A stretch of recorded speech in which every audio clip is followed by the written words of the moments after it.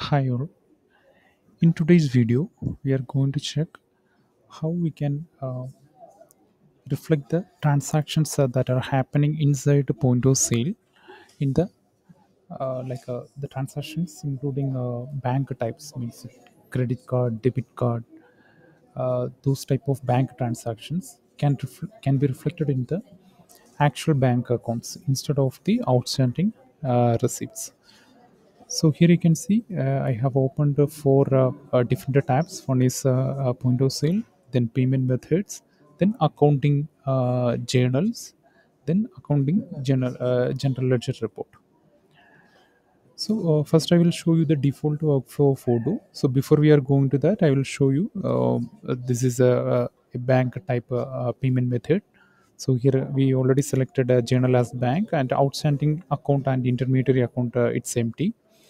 When we are coming to the journals, you can see there is a bank account, and inside this bank account you can see I already configured the outstanding receipts account as bank, and for outgoing also it's configured the same.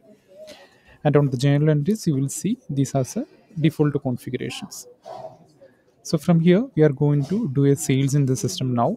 So I'm just opening a new session. So when we open a new session, whatever the items or payment methods that you activated for this particular session, that will load, and we will see the products also. So for now, okay, this is opening cash. I'm just keeping it as a default. Okay, so it's a 3828. That's my opening balance. I can see this one product is there, so I'm selecting that product, and I'm going to click on this pay button. So once I click on that pay button, first I'm doing the transaction with the cash. I'm confirming that record. So cash is done. Then again the same product I am doing the payment with the bank. Okay, so two transactions are done. One is with the cash and one is with the uh, bank. I'm closing the session. So you can see this is a total closing balance, so 7656. Then closing the session. So once I close the session, I'm going to show you the Odoo General Ledger report. So once you close the session, the journal entries will be posted.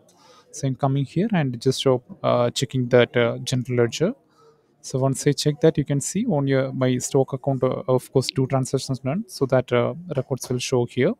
Stock interim account and my debtors control account also will be showing here. Okay, so we are going to check only two accounts in this case. It's a cash and a bank. Okay, so you can see the bank transaction will reflect on our outstanding receipts, but the cash transaction will directly reflect on the accounts.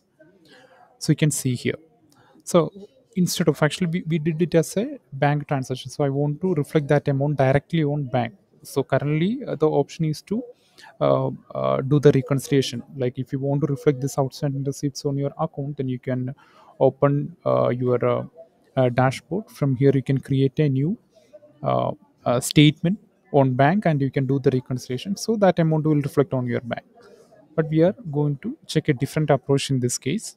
So what I'm doing is I'm coming to point of sale, configuration, payment methods, open that payment method, and here I'm directly selecting that bank account. Okay, here you can see it's a bank account, means your outstanding account as bank. Then I'm opening the session, the point of sale session once again. So open the session. Then we can do one more transaction. Okay, I'm just opening one session, doing one transaction. This time I'm only doing with the bank. Just close the session, or confirm the payment and close the session. So this is my closing balance, 7656. Close the session. So once you close the session, the journal entries will be posted to the system. So I'm going back to the general ledger accounting reporting, general ledger report. So now you can see the amount directly reflected on your bank account.